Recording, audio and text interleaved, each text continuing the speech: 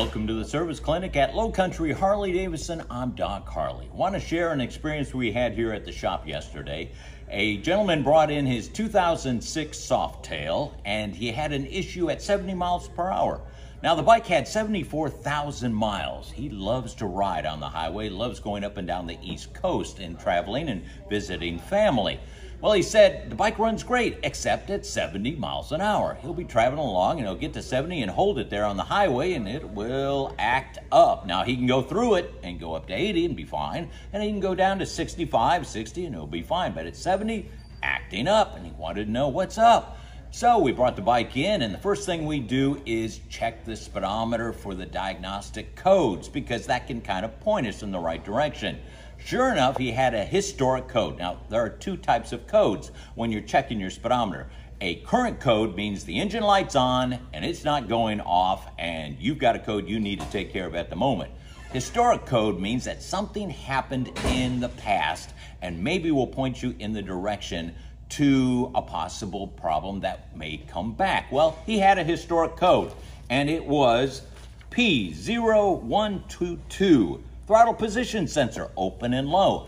Now, this could be the issue and could not, but it's something to look into. So we put his motorcycle on the dyno, hooked up everything, and monitored the throttle position sensor. And sure enough, when we got to 70 miles an hour and just holding it, the position percentage would go 7.7, 8.8, 7.7, 8.8. It was confused, and if it's confused, it's telling the ECM, well, I need this fuel. No, I don't need it. I need this fuel. I need this timing. I don't need this time.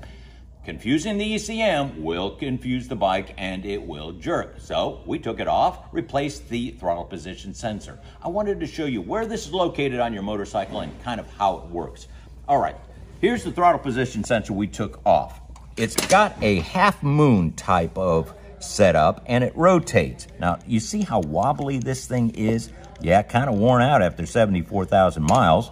Here's one on a 2013. Now, these are T20 Torx. We take it off, and it has a matching design to it, and they match each other. What happens is your throttle opens, and the half moon moves.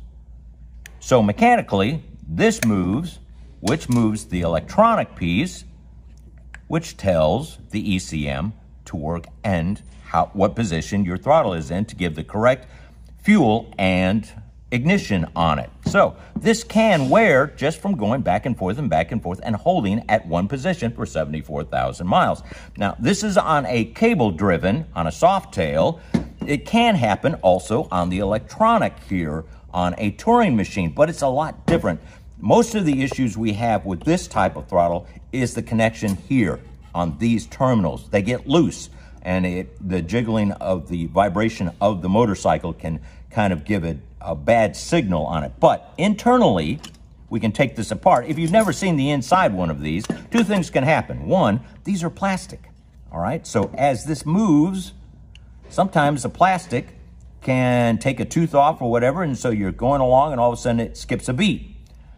And this can be the issue. But I also wanted to show you, see, this is the same thing. We have the same type of sensor in here that tells what the throttle is doing to the ECM, back to the ECM. And here's a Sportster, same thing. So if your motorcycle is possibly showing this type of problem where it runs fine everywhere except one place, and you can go through it, and sometimes this can also be shown at idle.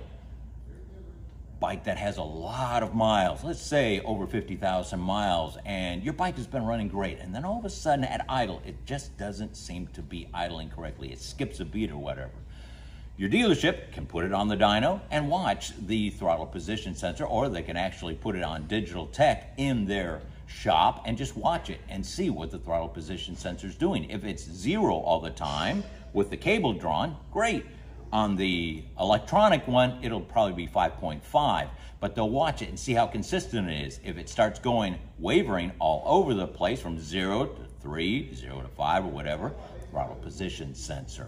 Just wanted to share with you some kind of diagnostics that you could possibly check with your speedometer. Now, remember, historic doesn't mean that it's the current, that it is the problem. It means it did happen in the past, but it at least points you in the right direction. And I wanted to explain how a throttle position sensor works on your bike.